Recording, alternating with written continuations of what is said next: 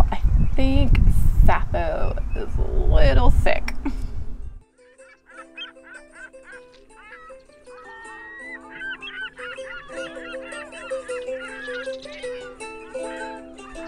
Good morning, welcome to Lost for Words, where we explore great women poets. I'm Sarah Woods.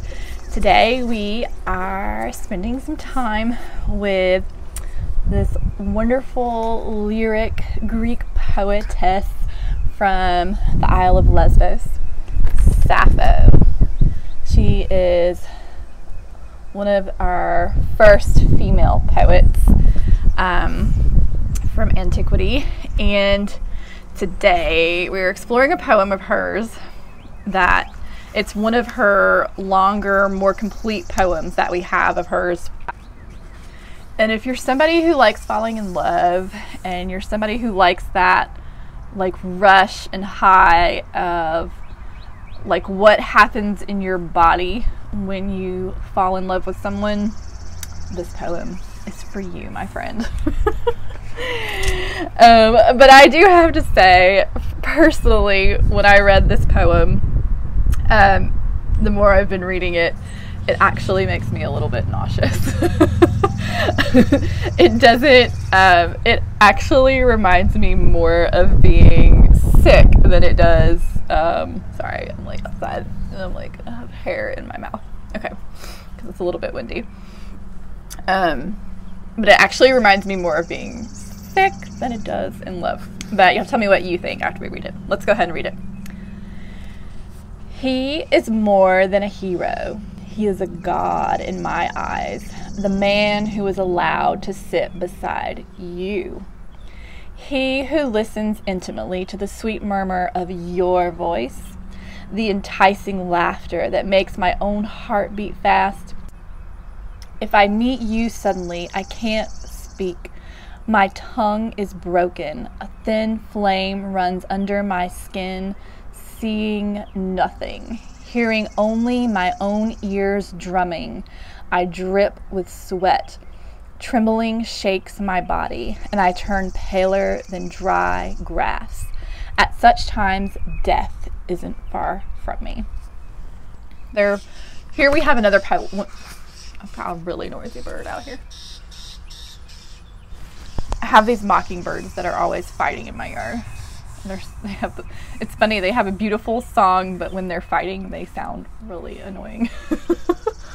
But anyways, so in this poem, we have Sappho exploring the theme of love again. And I already have another video where we explored two of her shorter fragments where she explored love. And she explored them in relation to like a whirlwind and a snake bite. So I'm starting to notice this pattern of Sappho comparing love to things that are like, you know, destructive, like a tornado that kill you, like snake venom. And then here, the farther we go into this poem, the closer we get to death. The more you read this poem, the sicker you get, and the closer you get to feeling like you're dying. And so I'm starting to think that maybe Sappho has a very,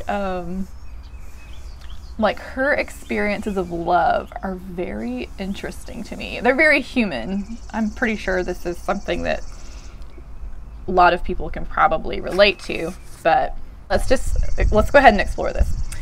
So she starts off this poem and she sort of points your eyes in a direction. It says, he is more than a hero.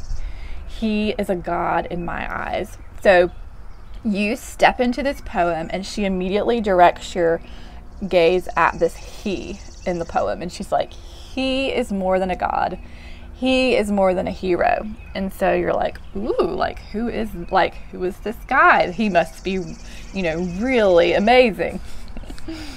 And then she takes us somewhere new suddenly.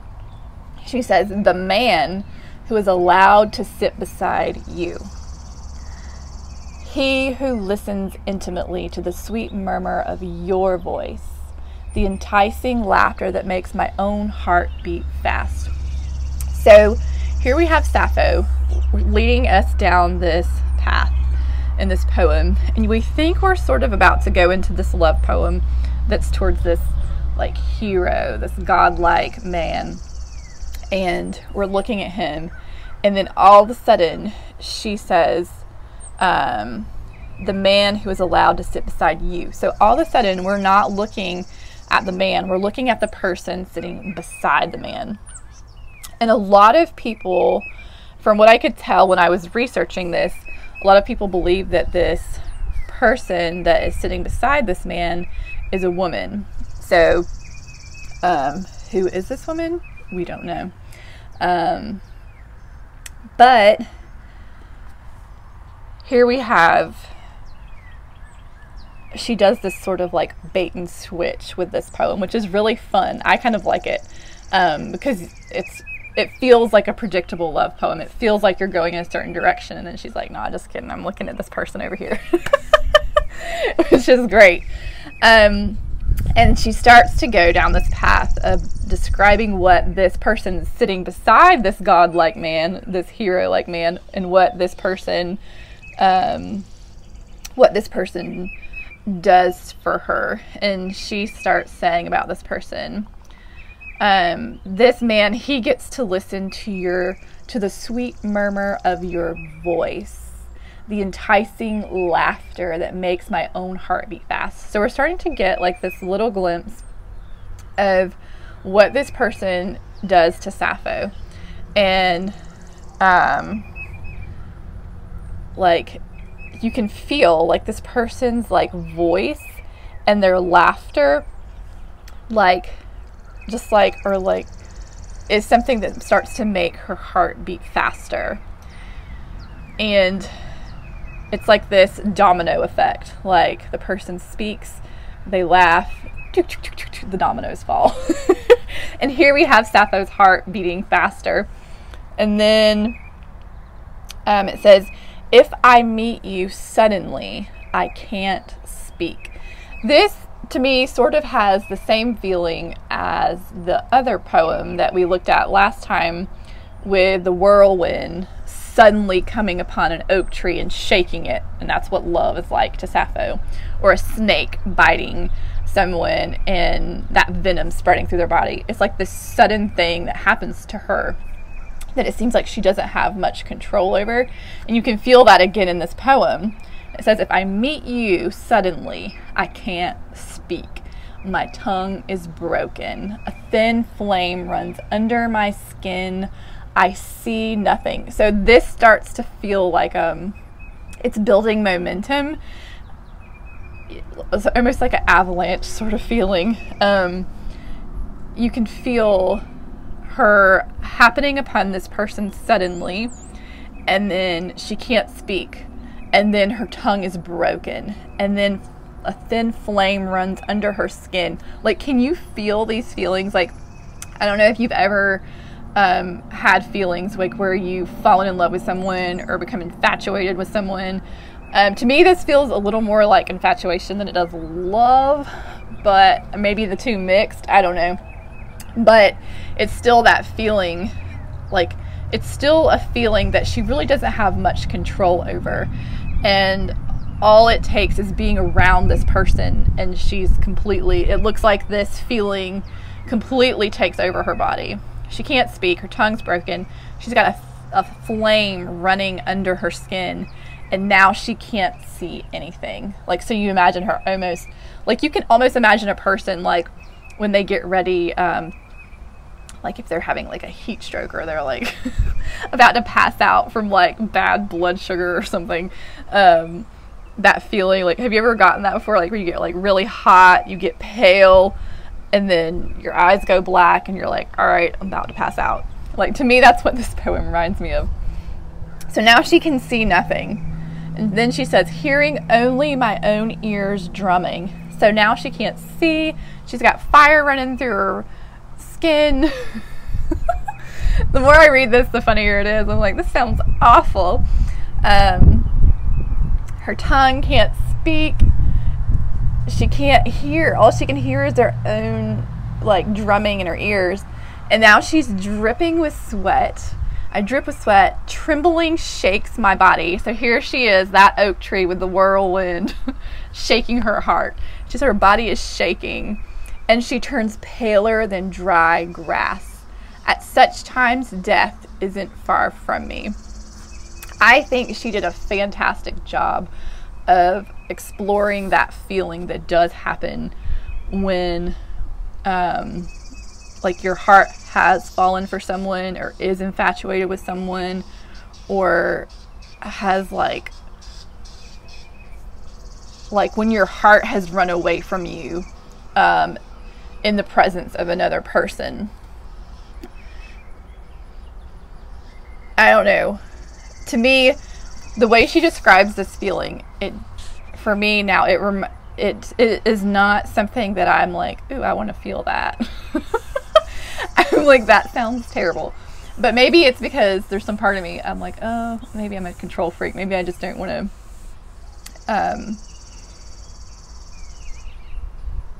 I don't like the idea of like all those things coming over my body and then not being in control of myself. Because that's what it reminds me of. It reminds me of something happening to you that you're not in control of at all. And it reminds me of being sick. And she says it at the very end. At such times, death isn't far from me. But I love the idea that there is something that can happen, that a person can have this kind of effect on another person, and that it's something that can happen suddenly, and it's something that this person has almost no control over.